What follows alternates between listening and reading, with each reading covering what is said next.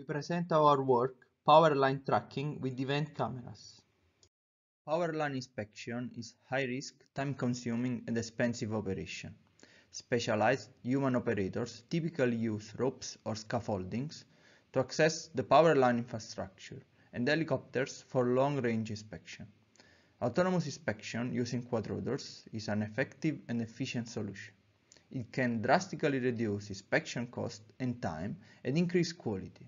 In this work, we propose a method that uses event cameras to robustly track power lines. Event cameras are robust to motion blur, have low latency and high dynamic range. Such properties are advantageous for autonomous inspection of power lines with drones, where fast motions and challenging illumination conditions are ordinary.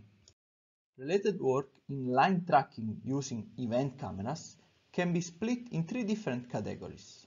The first category is half-transform-based approaches. These approaches don't fully leverage the asynchronous nature of event cameras. Searching through the parameter space on an event-by-event basis is computationally costly. A possible solution is to use a sliding window of events. This helps in reducing the computational cost, but introduces latency. In the non-parametric based approach, like Ellie said, a line detector calculates the spatial derivatives of every pixel and clusters the pixels into support regions based on their orientations. Such regions are used to calculate the line segments. This method has the tendency to produce small line segments that are short-lived. This is not ideal for power line tracking.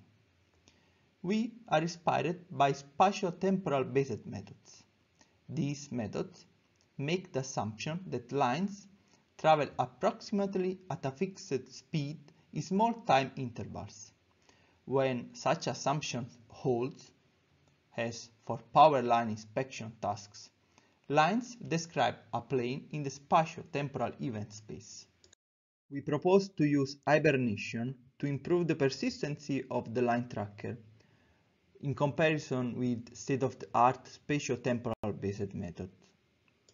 We show a flowchart of our algorithm on this slide. Our algorithm works on event-by-event basis. When a new event is triggered by the camera, we first check if it can be added to a line. If not, we check if it can be added to a cluster. A cluster is basically a set of events that are not yet lines, but could be lines in the future.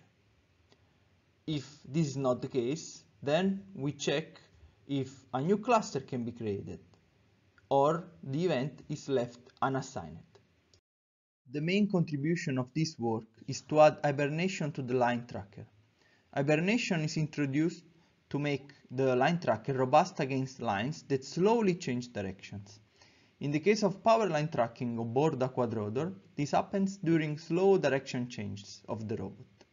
Lines are hibernated when the event density is lower than a given threshold. Hibernated lines are kept in memory, but their positions are not updated until new events are added. This improves the persistency of the line tracker. Please check out our paper for more details.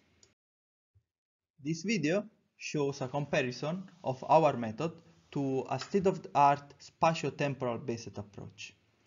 From the IDE of the line tracker, we can see that our method is more persistent than the state-of-the-art. This is very beneficial for power line tracking. Here, standard images are only used for visualization.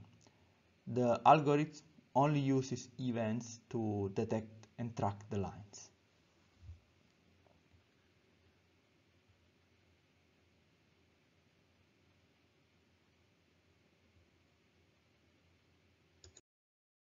Our line tracker is efficient enough to run onboard resource-constrained platform like quadrotors.